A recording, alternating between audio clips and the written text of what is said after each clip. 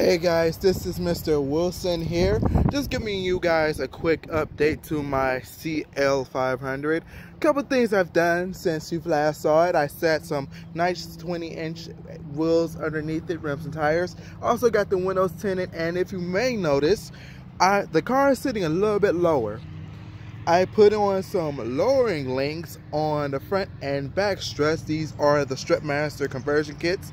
And my review for that, long story short, the car sits lower, which I wanted originally, and it doesn't really make noise. It doesn't take away from the ride quality at all, honestly.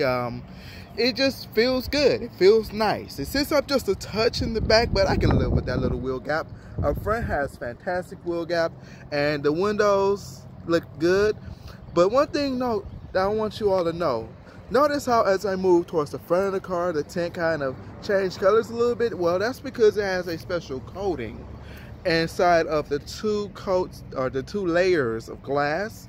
That's to protect radio frequencies, solar rays, and things from damaging the interior and causing the passenger and driver of the car to be uncomfortable. So it's simply like that from some angles. Other angles, it blends in perfectly. But that's just a small little update to my CL. 20-inch wheels. I have two 85/30 20s in the back, two 55 Ford 35 20s up front. Looks pretty good to me. Nothing's rubbing when I hit high speeds and hit large bumps. Everything rides as it should, and that's all I could ask for. Stick around where more updates and other things are to come.